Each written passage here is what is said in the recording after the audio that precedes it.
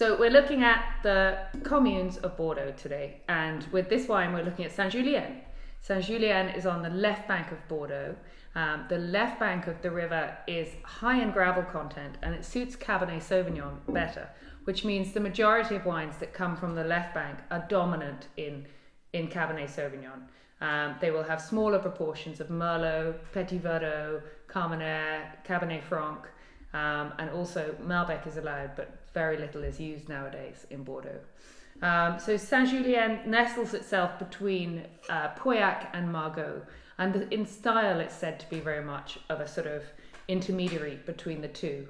It doesn't have the power and richness of Pauillac, or quite the finesse and fragrance of Margaux, but is a lovely sort of middle of the road, very straight, age-worthy, beautifully tailored red wine.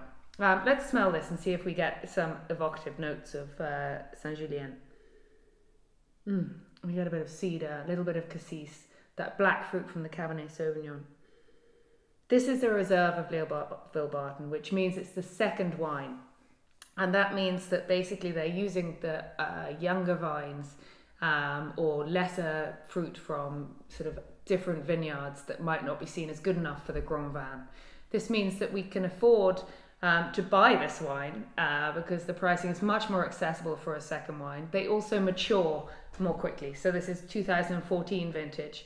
If you were buying a Grand Vin, you wouldn't be drinking this yet. It wouldn't be so open and evocative. But for us today, this is, I think, drinking beautifully. Let's taste it.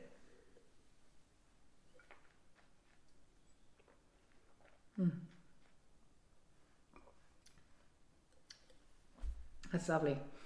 You have that lovely finesse that the Barton family managed to hold in all of their chateaux. They just managed the tannins beautifully. It has a really grainy texture. Leoville Barton is still run by Lillian Sartorius Barton and her two children, Damien and Melanie, are becoming far more involved in the working. Melanie actually makes the wine at Mauvesin Barton. They have their Irish roots and are very proud of them, and I think that's why Leoville Barton is so popular in Ireland.